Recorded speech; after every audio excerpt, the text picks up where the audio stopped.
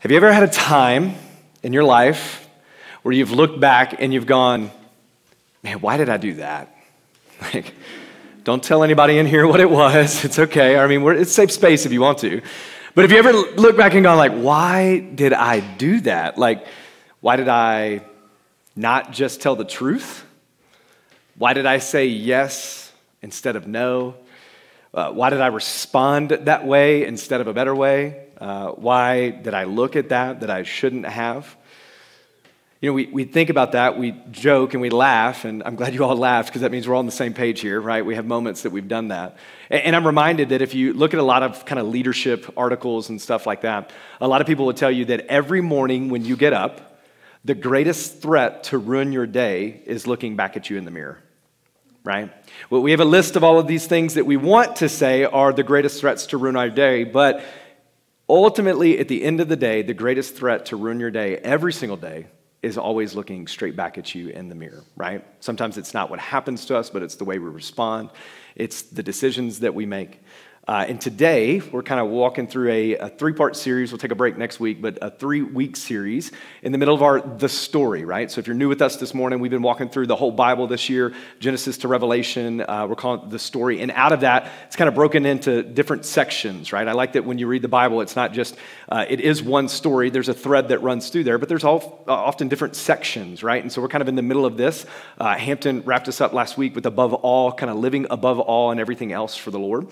In these next 3 series, these 3 messages, there's going to be leadership failure. And so what we're going to do is we're going to take a look at some prominent people in the scriptures that had some really big leadership failure moments. And what's fun is I like doing that because when we look at the leadership failure of some of these people in the scriptures, it helps me resonate a little bit more with them, right? So today we're going to look at Samson. We're also going to look at David, a man after God's own heart who had a huge leadership failure, right? We're also going to look at Saul. We're going to look at a couple of people in the scriptures to go, man, these are the things that are happening in the scriptures that, man, I can resonate with because I can see myself right there with them, right?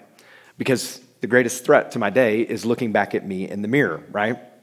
And I guarantee you, as we look through, you're going to look at Samson, you're going to look at Saul, you're going to look at David, and you're going to think, man, I wonder if they ever had an opportunity to say something like, why did I do that, right? Whatever happened and transpired, I guarantee you they looked back and went, why did I do that? And the good thing is whether you're here as a follower of Jesus, whether you're still processing your thoughts or what I say, kicking your tires about the thoughts of Christianity and the claims and the truths of Christianity, you're going to study today a story that is really kind of more commonly known. It's a story of a man named Samson. And Samson, sadly, was one of his own greatest faults and failures, right? And quite frankly, if I'm really being honest, like I see myself in Samson a little bit too much. And it's not just because I'm like real big and strong and ripped and all that kind of stuff. Whoa, I don't like the shade being thrown here, right? We always think about this with Samson though, because we think that like he was just this big, strong guy, because that's like the word, but nowhere in the scriptures does it say that he was big. It just says that he was strong. Man, like power comes in small packages too. Don't hate, right? It's okay. Don't throw the shade at me, right? But it's because Samson kept getting in his own way. Like when you look at the story of Samson, he kept getting in his own way. And quite frankly, there's many days where I get in my own way, right? Why did I do that? Why did I say yes to this thing that I shouldn't have? Why did I say yes instead of no? Why did I spend my time doing this instead of something that I know that I needed to do, right? There's so many opportunities when I look back in the mirror and go, man, I was the greatest threat to my own day. See, Samson's problem was not that he didn't have the strength to do what God wanted him to do for the Israelite people. Like, that was not his problem. His problem was that he sabotaged himself in his own leadership. Samson really sabotages himself. The problem was that his strength actually led to his destruction. The strengths of Samson led to his destruction. And sometimes as leaders, as people, in our own kind of ways and thoughts and what we're doing on our daily basis, our gifts can sometimes become our failures because we lean into them a little bit too much, or we don't lean into them like we should. And sometimes our own strengths become our own failures. And that's the problem with Samson. His strength turned into destruction. You see, Samson was actually an answer to prayer, right? He was a big answer to prayer for his parents. I mean, it was kind of a miraculous type of birth as well. And even though he was this answer to prayer, And there was this kind of bargain that was made, like, give me this son and I will do this and have a Nazirite vow on him. Samson didn't rise up to his end of the bargain. He didn't complete his end of the bargain like he should have. And the problem is, he really is the story of Israel as well. So for you kind of Bible scholars in the room, if you look at the picture of the Israelite people and you look at the life of Samson, Samson is kind of living out the life of the Israelite people, right? And here's what I mean by that. Number one, he had this miraculous birth to an older couple, right? And so the Israelite people, the miraculous birth, if we've been reading along in the stories, that was Abraham and Sarah, right? So they had a child at a very old age, 100, right? I don't know about you, 100 is still an old age to have a child. That's not knocking old age, but I don't want to have a kid at 100. And so same thing. And so Samson's parents, older in age, and they had this miraculous birth of Samson, right? But then God took something weak and made it strong. Right? The Israelite people were very weak. They were under captivity. They were under just the guise of the Egyptians. They were a weaker people. And what did they do? They grew and they multiplied. They got stronger. Samson, born this weak little child. And what does he do? He grows and becomes strong. Not big, right? Come on, but strong. Then he was separated as a holy and kind of righteous one. He has this Nazirite vow, right? So the Nazirite vow was threefold. He was supposed to never cut his hair. He was supposed to never have anything of the vine. That just meant like alcohol. So he was not supposed to partake in alcohol. And then the other thing was he was never supposed to touch a dead body, right? So this was the Nazirite vow. He was set aside to be separate and more holy because of this Nazirite vow. So I'm not going to cut my hair. I'm not going to have anything of the vine. And I'm not going to touch a dead body, right? And the Israelite people were supposed to be set apart as well. And then last, but certainly not least, one of the worst parts is that the Israelite people, if you remember, they're always drawn to these foreign gods, right? So you have God, Yahweh, that they're supposed to be following and walking alongside of, but they don't. They're always drawn to these foreign gods that they kind of lean their life into, and they make golden calves and all this other stuff. And then we're going to find out with the story of Samson that Samson also had foreign women, that these prostitutes, or he kind of prostituted himself out. And that's what happens when we have these idols and these other gods, is we're prostituting ourselves out to them. Right? And Samson does the same thing in his relationship. There's so much parallel between the Israelite people and Samson in the life of what we're going to find out and walk through today. And I think if we're being honest, if every single one of us in here this morning are being honest, we'd have to admit that more times than not, our life probably looks a little bit too close to Samson's and the Israelites than we would like to admit. That we don't have the full-blown trust that we'd like to have, that we don't like to adhere to the things that God wants us to adhere to all of the time, that we have these foreign gods that we want to, or these idols in our life and everything else. And that's because of our kind of big idea today. Our big idea is this. So if you remember and walk out with one thing this morning, I want you to know this. Our greatest leadership failure is failure to lead ourselves. Your greatest leadership failure will always be failure to lead yourself. If we can focus on us, if we can lead ourselves, and it's going to be so much easier to lead the people that God gives us. So do me a favor, if you have a copy of the Bible, turn with me to Judges chapter 14. We're going to be a little bit all over kind of Judges 14, 15, and 16 today in the story of Samson, and you'll find out why, but all of the verses will be on the scriptures. But if you want to follow along in your Bible, take notes and do those things, it'll be in Judges 14, 15, and 16 this morning. As you're at that as well, Hampton mentioned it, we have those QR codes in front of us. That'll take you to the scriptures. That'll take you to Connect cards if you're new with us this morning. If you want to find out all that is going on in the life of Journey Point and what we have going on, you can find that out in those QR codes as well. Easter invites, social media, all those types of things you can find in those QR codes as well. Let me do this. Let's pray, and then let's dive in and look at the leadership failures of Samson that maybe apply to our lives today as well. Father, we love you, and thank you that we can pick up your scriptures thousands of years later and apply them to our life today. Lord, that the story of Samson, as fun, as big as it is, as known as it may be to those that are followers of Jesus, or even those that are still processing their thoughts, Lord, that we can use the story and the life of Samson that you gave him to our lives today to help us lead ourselves better. Lord, in a world where emotional, spiritual health, self-care, and leadership is of prime importance, Lord, I pray that today, God, that you would just reveal to us how we can lead ourselves better into a relationship with you, more than anything else that we do. God, speak to us through your word. Do it for your name's sake alone. It's in your name we pray. Amen. So let's look at some of the leadership failures of Samson and see what we can learn. And point number one is this. There's three things that I think we can look at from the life of Samson that he failed to do that are probably pertinent to our lives today. And the first one is this. He failed to lead himself. More than anything else, and I mentioned it with us, but more than anything else, number one, Samson failed to lead himself. He literally has zero impulse control. You know anybody that has like zero impulse control? Like that person that's like, hey, I'm going on a diet. And then you bring over some like cheesecake and they're like just wearing out the cheesecake, right? And you're like, I thought you were on a diet. And you're like, yeah, but you brought over cheesecake. And so it's like, we have zero impulse control, right? I'm that guy. Like every time I'm like, man, I'm gonna cut out sugars and desserts.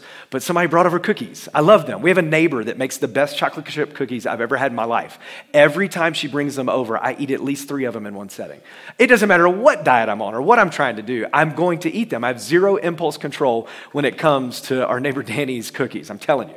But Samson has zero impulse control. What we're going to see first, he has zero impulse control in sexual desires first. Very first, this is very prominent with Samson in his life. Look at Judges 14, 1 and 2. So Judges 14, 1 and 2, this is right after the story of the birth of Samson in chapter 13. And when it comes into verse 1 and 2 of chapter 14, it says this, Samson went down to Timnah and saw a young Philistine woman there. He went back and told his father and his mother, I've seen a young Philistine woman in Timnah. Now get her for me as a wife, right? So I mean like impulse. He's like, man, okay, I see this woman. I like this woman. Now go get this woman, right? There is no thinking through. There is no thought process. The only thought process is I see what I like. I'm going to go and get what I like. We see the same thing if you kind of flip forward just a little bit in Judges 16. It says Samson then goes to Gaza where he saw a prostitute and went to bed with her. Again, I see what I like. I'm going after what I like. It doesn't matter if I'm supposed to be doing this or not supposed to be doing this. I'm all in on this situation. And then just 3 verses later, what do we see in Judges 16 verse 4? Judges 16:4, 3 verses after his trip down to Gaza, it says sometime later, he fell in love with a woman named Delilah. She's a big part in a story with Samson that we'll find out in the end. But it says that he falls in love with a woman named Delilah who lived in the Sorek Valley. Man, I see what I want. I'm going to get what I want. It doesn't matter if I should be doing it or not. I have zero impulse control. This is what I need. He's failing to lead himself. Impulse control is a problem that we have in America today, right? We have everything at our fingertips. Like we live in the land of the free where we can get anything we want at any time that we want it, and we have zero impulse control to say no to getting it, right? Whether that be men or women addicted to things like pornography or drugs or alcohol or whatever that may be. We have zero impulse control, even though it may be a problem in our life. We're just going to go after it as soon as we can. Because that's the world that we live in, and that's the world that people raise us up to be. You do you. You can be anything you want to be. You can do anything you want to do. And so we have this world of zero impulse control, much like Samson. You see, in the same way that Israel wanted other gods and went after them and worshiped them, Samson here sees other women that he wanted, regardless of them being foreign to his people or not, and he goes after them and gets them. Zero impulse control. But even more, he has this zero impulse control, we find out, to keep his Nazirite vow. Again, this is a special vow. He's been separated from other people to live out. And we find out very quickly that he has zero impulse control to live that out as well. Turn back with me to Judges chapter 14.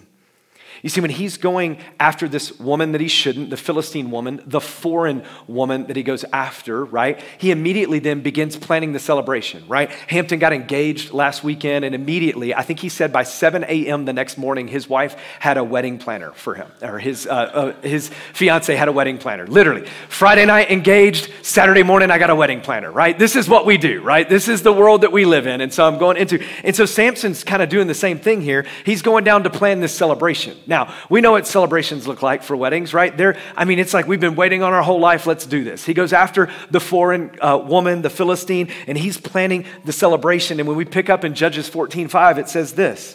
Samson went down to Timnah. Again, this is where he went to find the foreign woman with his father and mother, and he came to the vineyard of Timnah.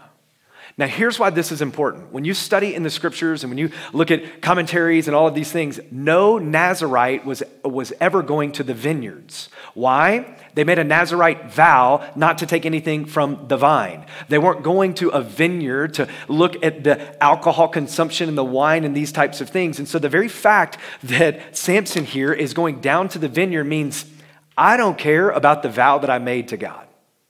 And I'm just going to go and do my own thing because I have zero impulse control. I'm only going to do what I want, right? This was very rare to see a Nazirite walking into a vineyard. But if you keep reading, the story gets a little bit strange at this point, but it brings up another aspect of the vow that he didn't want to have anything to do with anyway, either. It says he goes down to the vineyards of Timnah, and then suddenly a young lion came roaring at him.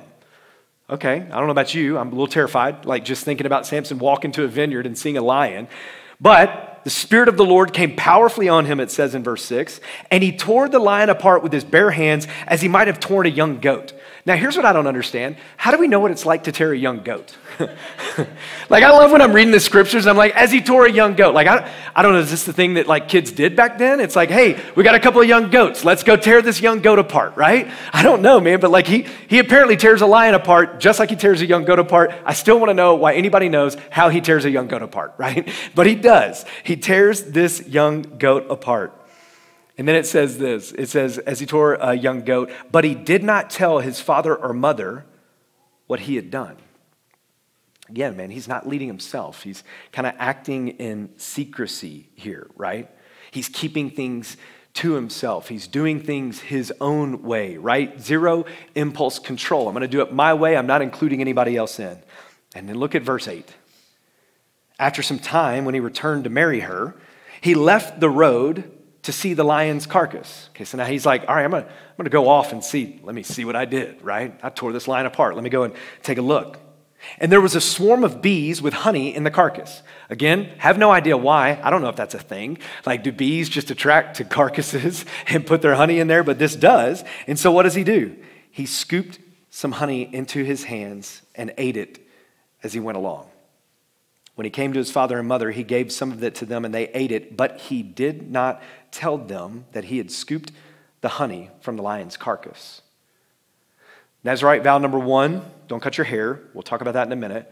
Nazirite vow number 2, no alcohol. He went to the vineyard. Nazirite vow number 3, don't touch a dead body. What does he do? Zero impulse control. He's not supposed to be doing these things. He is not leading himself. I mean, he's throwing a keg party for the wedding. He's walking along killing lions like he kills young goats. He's touching dead bodies, and he is doing what he wants to do. Now, here's where it gets a little bit interesting. This is not the last time that he touches a dead carcass, okay? Fast forward with me to chapter 15. In chapter 15, what happens is he kind of has a riddle with this lion's carcass. We'll talk about that in a minute. He goes through, some Philistines come through again. He's kind of boasting in what he did with killing this lion, right? Like, I'm not gonna lie, if I killed a lion, I'm probably boasting about it too. Like, I'm gonna walk out like puffed up chest and be like, hey, guess what I did today? Killed a lion. How about you? How was your day, right? I'm posting on Facebook, Instagram, and all this kind of stuff. But he's sitting around with some Philistines. He's telling this riddle. He does all that. What happens is, fast forward, some situations happen with his wife and the father-in-law. He loses out on this riddle. And again, we'll talk about that in a minute. But then he goes, and because he gets mad at these Philistines as he's talking around, they begin to do something that's wrong, and they end up killing his wife and the father-in-law. So he gets mad. Obviously, he's going to take vengeance. He's going to take things into his own hands. And what does he do? In chapter 15, verse 16 is kind of where we'll be. I'll start in verse 14. It says to this, when he came to Lehi, the Philistines came to meet him shouting. The Spirit of the Lord came powerfully on him, and the ropes that were on his arms and wristbands came like burned flax and fell off. So here's what had happened. He had some foxes. He tied the foxes' tails together, burned their tails, and then sent them across the yard. It's kind of like a playful joke. Again, don't know who's joking and who's doing what, but like, I like Samson's head, right? This is like practical joke 101. Sends them across, he does this, they capture him, they take him in, right? And so it says they fell off. He found a fresh jawbone of a donkey, reached out his hand, took it, and killed 1,000 men with it. Dead carcass, jawbone of a donkey, takes it, kills 1,000 men with a jawbone of a donkey. Now, this is where it gets a little bit weird, but I love it. It says, then Samson said, with the jawbone of a donkey, I've piled them in heaps. With the jawbone of a donkey, I've killed 1,000 men. When he finished speaking, he threw the jawbone and named that place Ramoth Lehi. Like, here's what I'm imagining. Like, he takes this jawbone as he just picks it up, right? Again, breaking the Nazirite vow, kills 1,000 men, composes his own song in front of them, right? He's like, you know what? I'll get up. With the jawbone of a donkey, I've killed 1,000 men. With the jawbone of a donkey, I've piled them in heaps. With the jawbone of a donkey, I've killed 1,000 men. Then he drops the jawbone like a mic and just steps back, right? Like, here I am. And I'm like, dude, this guy is crazy. He's impulsive. He has zero impulse control. Is it okay for him to act vindictive in this type of way just because of what he is walking through? No, but because it feels right for him, he's just doing as he pleases, breaking Nazirite vows, killing men left and right, and just being kind of goofy and fun about it, right? Piece of me thinks of just like younger frat guys in college, right? Like I think of a strong guy in college that's just like, I'm going to do whatever I want to. And this is who Samson is. He doesn't even care that he's acting petty and vindictive at all because he's not leading himself. He's failing to do the things that are very simple and known that he needed to do as a Nazirite. Like as a follower of God, as a committed Nazirite in this vow that his parents and he had made, he's failing to do the simple things. In church, we do the same thing. We know the things that we're supposed to do, but we sometimes act petty and vindictive. We sometimes fail to lead ourselves. We sometimes act in ways that we justify in our own mind because we think they're right. And when we're doing that, we are failing to lead ourselves. And maybe it's just even as simple as we talk about the 5% life in here. I don't know all of the things that you are supposed to be doing, but I know one way that you can lead your life as a follower of Jesus would be this: live the 5% life. Give 1% of your day committed to prayer and scripture, right? 15 minutes of your day committed to spending time with God. Give 1% of your week in gather time, just like we have right here. Be committed to that.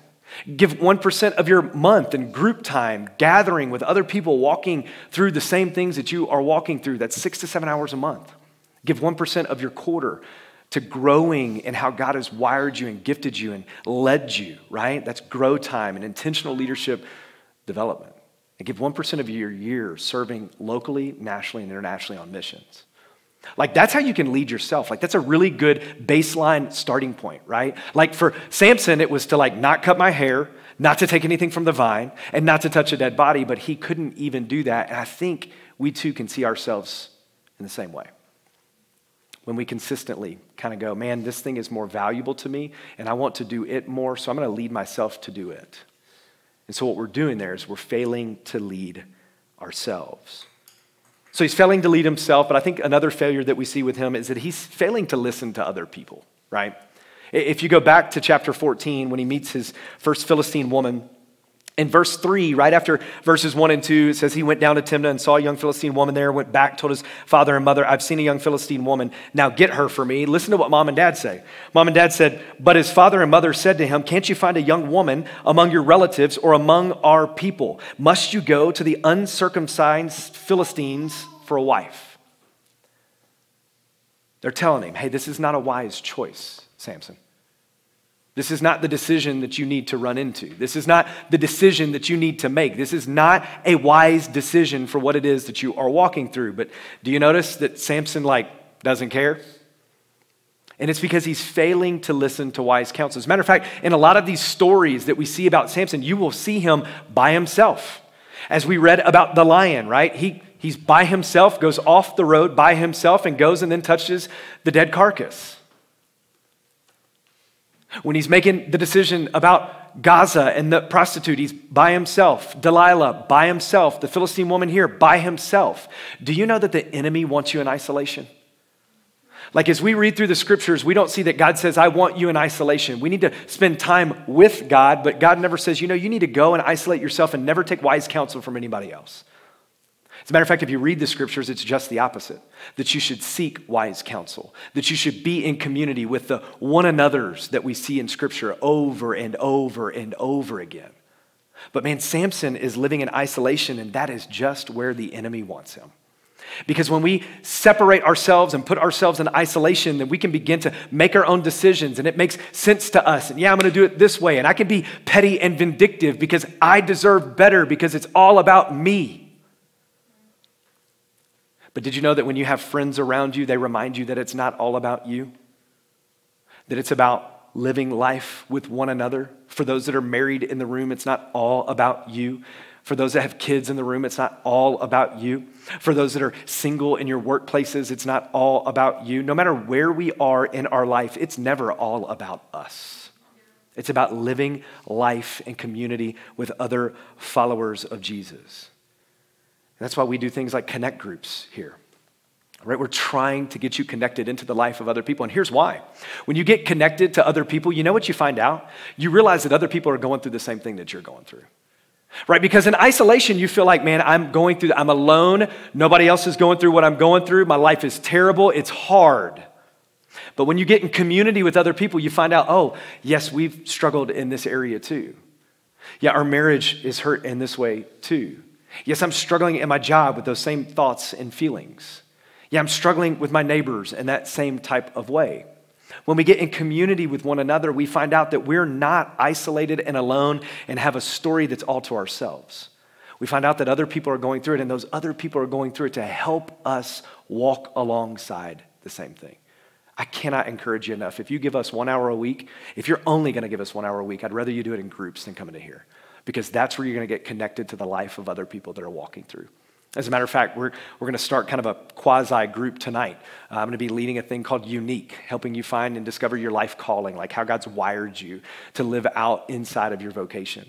6 p.m. for the next 6 weeks. We'll take off next weekend with Easter, but we'll be right in here, 6 p.m. to 7 p.m. You'll really enjoy it. We have about 10 people that are coming right now already. Would love to have you here walking through that as well. Just connecting with other people more than anything else. You see, God doesn't change us through isolation. By the way, let me just, side note. We live in a world where we have instant information with anything we want, right? If I'm walking through something, I can find a podcast to help me walk through that thing, right? If I want to walk through something, I can Google it and find the answer on Wikipedia or something else. I can look at all of these things, so it promotes me living in isolation. Quite frankly, online church is a good thing. I'm glad that we have it so that we can have people that are traveling or immunocompromised and all that are watching online. They can do it. But you know what is better than watching messages and engaging in podcasts around the world with the top of the top and all of the other categories that we live in from all the experts? Talking to people face to face, looking them eyeball to eyeball. We can sit back and we can go, man, I'm going to watch this and I think it'll be okay. I'll just watch this message and I'll feel good and that'll get my church feel. No, it won't. Because nothing we see in Scripture is about isolation and watching something like that. It's about doing life together with one another. We've got to be a people that engage. We live in the third loneliest city in America. DC is number 1, Vegas is number 2, Denver is number 3. What if we change that? What if followers of Jesus said, you know what, we're going to take this seriously, we're going to invite people in, we're going to connect with other people, and we're going to reduce the percentage of loneliness. That means that there's counseling, that means that there's depression and anxiety and suicides in our city they should not be there. And we're going to start doing it out of this place right here because we're going to connect with other people. What if it changed right here because we took a stand to say, this is the vow that I'm going to make? Because I'm going to listen to other people and not be like a guy like Samson who failed to listen to others because he didn't have others around him. But not only that, he didn't lead himself, he didn't listen to others. Lastly, he failed to learn from his mistakes. He failed completely to learn from some of his mistakes. Anybody say I've made a mistake more than once? Right? Okay, yeah. Shame on you guys, man. I was just kidding. If you didn't raise your hand, you just don't like raising your hand in public, right? All of us have made the same mistake over and over again, and Samson did the same thing. Okay, so I told you, that he's got this lion's carcass, right? And he creates this riddle because he's proud. He's got Philistine people around. He's I'll have some fun with this. He creates this riddle in chapter 14, verses 14 through 18, and it says this. It says he's got them around. Tell us your riddle, they replied. Let's hear it, okay? So Samson kind of proud. I just imagine with his chest poked out, right? He's like, so he said to them, out of the eater came something to eat. Out of the strong came something sweet. Figure that out, right? It says after 3 days, they were unable to explain the riddle. And then on verse 15, it says, on the 4th day, they said to Samson's wife, persuade your husband to explain the riddle to us, or we will burn you and your father's family to death. Yikes. Like, wow. Like what started as fun and games, man, just got serious really quickly. It says, did you invite us here to rob us? Because what was on the line was 30 garments, right? If you get the riddle, I'll give you 30 garments, but if you don't, you have to give me 30 garments, is what it says back in verse 13. And so Samson's wife came to him weeping and said, you hate me and you don't love me. You told my people the riddle, but you haven't explained it to me. Look, he said, I haven't even explained it to my father or mother. Which, like, does he really care? I mean, he doesn't even listen to mom and dad anyways. What makes us think that he would tell them that? It says, why should I tell it to you? She wept the whole 7 days of the feast, and at last, on the 7th day, he explained it to her because she had nagged him so much. Not going there. She then explained it to her people. On the 7th day, before sunset, the men of the city said to him, what is sweeter than honey? What is stronger than a lion? So he said to them, if you haven't plowed with my young cow, not going there, you wouldn't know my riddle now, right? Samson is he's off the walls. And then in verse 19 and 20, I know this is not up here. It says, and the Spirit of the Lord came powerfully on him. He went down to Ascalon and killed 30 of their men. He stripped them and gave their clothes to those who explained the riddle. In a rage, Samson returned to his father's house, and his wife was given to one of the men who had accompanied him. This is right before they end up killing them with the foxes in their tails, right? So surely Samson would learn from this in terms of giving away secrets that he didn't want to be given away to his wives, right? This wife ends up dying. He goes into Gaza with a prostitute. Then he meets Delilah. And Delilah she's also this kind of, just to quote the scriptures, this nagging wife. Because what happens is he comes in, and if you look at chapter 16, verses 16 through 20, he's not told anybody the power behind his hair being grown out. That the strength that he has is because he has not cut his hair. And so these Philistines are constantly trying to figure out, how is this dude so strong? He's never told anyone. But Delilah keeps pestering, keeps trying to find out. The Philistines are trying to get her to figure it out, right? He lies a couple of times and finds out that it wasn't the right thing, right? He makes up a couple of things. And then in chapter 16, verse 16, it says, because she nagged him, again, scriptures, not Chris, day after day and pleaded with him until she wore him out, he told her the whole truth and said to her, my hair has never been cut because I am a Nazirite to God from birth. If I am shaved, my strength will leave me, and I will become weak and be like any other man. When Delilah realized that he had told her the whole truth, she sent a message to the Philistine leaders. Come one more time, for he has told me the whole truth. The Philistine leaders came to her and brought the silver with them. They bribed her. It says, then she let him fall asleep on her lap and called a man to shave off the 7 braids on his head. In this way, she made him helpless, and his strength left him. And then one of the saddest verses in all of Scripture. Then she cried, Samson, the Philistines are here. When he awoke from his sleep, he said, I will escape as I did before and shake myself free. And here's the sad part. But he did not know the Lord had left him.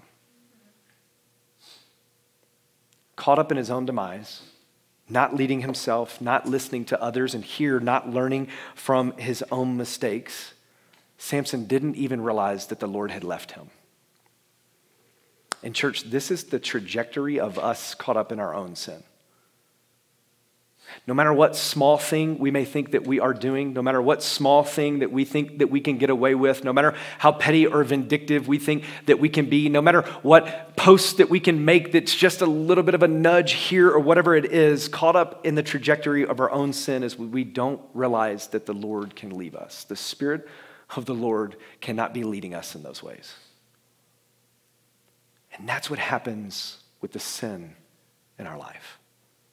Like when we are doing things in our own way against the way that God wants us to do them, we don't even realize how caught up and entrapped we get.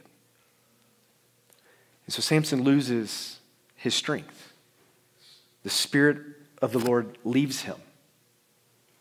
His greatest leadership failure is failure to lead himself. Church, I promise you, our greatest leadership failure is our failure to lead ourselves. But the story doesn't end that way. You see, because no matter the failure that you have, no matter what you are caught up in, you are always able to cry out to God. And he is always faithful to listen. You are always, no matter the failure that you have going on, you are able to cry out to God, and he is always faithful to listen. Judges 16:22, it says this, they entrap him, they gouge his eyes out, like he's entrapped, he's tied up, he has no strength. He's in an area where all the Philistines are gathered around him, right? All of them are looking. We finally got this dude who took the jawbone of a donkey and piled them in heaps, right? Who killed 30 men, who took the foxes, who took the garments, who's stronger than any of us. We've got him. And they're in this big facility where all the leaders and all the people are gathered, and he is tied up to these pillars. No eyes, he can't see. And then verse 22 says this, but his hair began to go back after it had been shaved. Do you know that you have fresh new mercies every single morning? Like no matter where you are, no matter what you've done, no matter where you've been or where you think you're going, like you have fresh new mercies from God every single morning. Just like these kind of fresh new follicles that are growing and regaining his strength just a little bit, like you have fresh new mercies from God. And then Samson kind of realizes this, and in verse 28 it says this.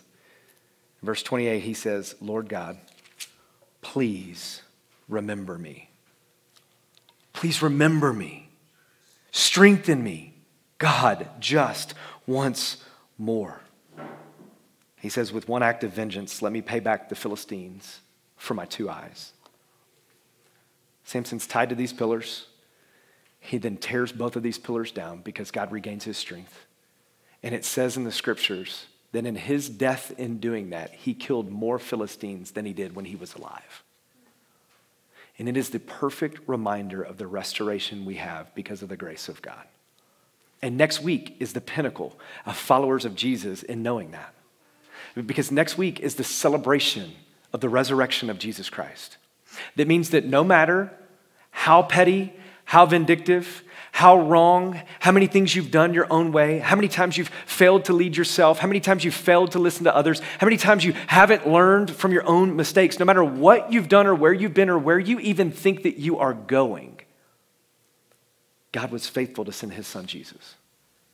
That no matter where you were in that, all you have to do is ask for forgiveness of your sins. He's faithful to forgive. And if you believe in his death and his burial and his resurrection, then you have eternal life with him. Like that's a reason to celebrate, church.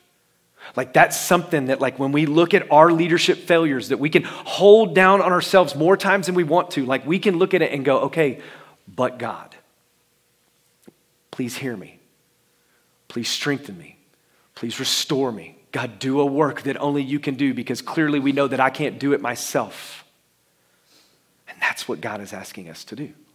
He's asking us to realize the life, death, burial, and resurrection of his son Jesus and put our hope and our faith and our trust and our everything in him. So as Hunter and the team get ready to come back up here, the one thing that we have to ask ourselves more than anything else, because listen, I'm with it here with you. And I know the answer to this, right? We have failure upon failure.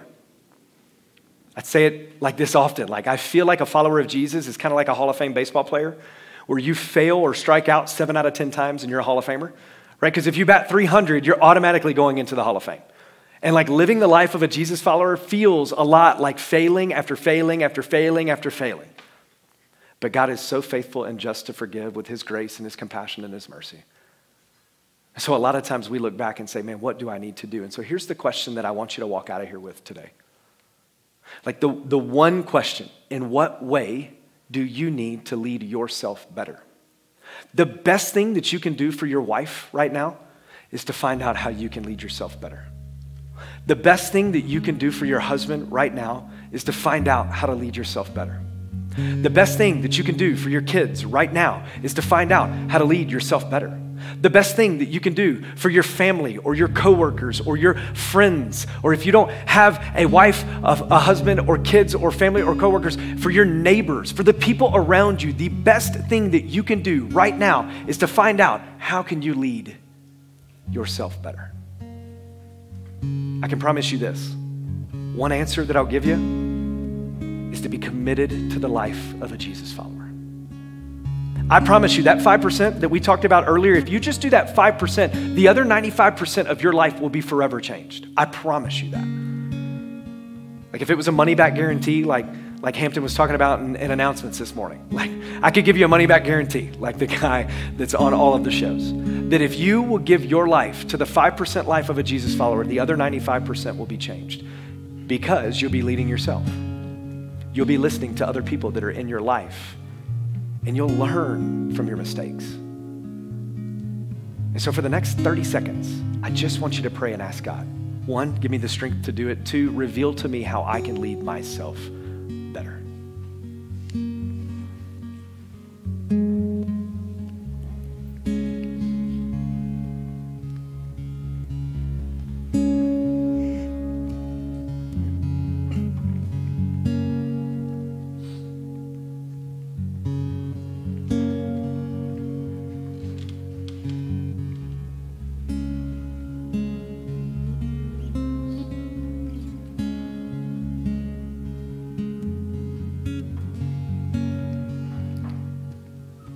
Father, failure is tough.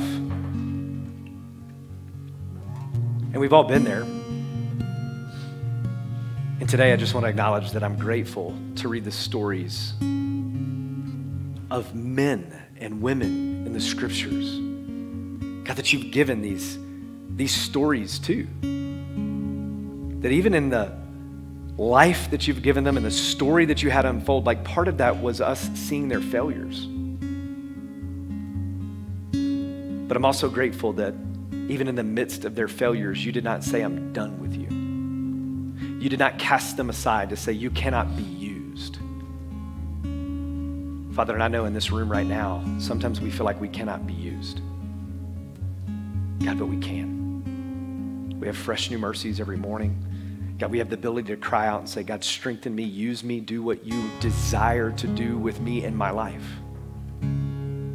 So, Father, I pray right now that anybody that is sitting right here thinking they cannot be used, I pray that you would encourage them. God, that you would just give them that kind of gentle nudge, Lord, that they can be used, that you are not done with them.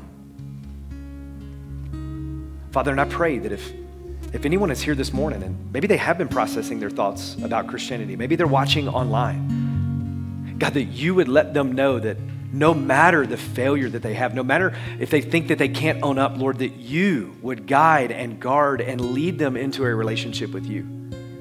Father, that if they believe in your son's death, his burial, and his resurrection, God, if they place their faith in that, if they ask you to forgive, you are faithful to do it.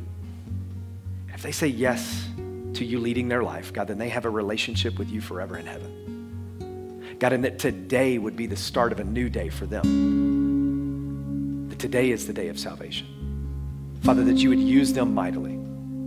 God, we pray that you would use us. I'm so blown away by the fact that you desire to use me in any kind of way. God, but in spite of me, you decide to use me. So thank you for that hope and that truth.